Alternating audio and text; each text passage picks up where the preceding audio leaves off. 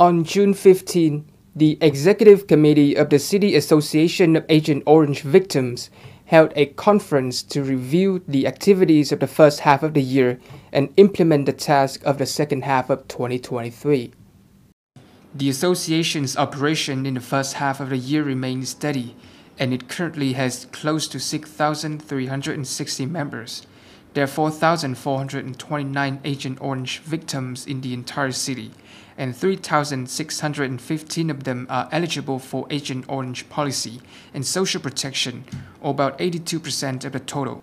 With a budget of over 10 billion VND, the group has effectively cooperated with Fatherland Front committees and mass organizations at all levels to provide care for Agent Orange victims.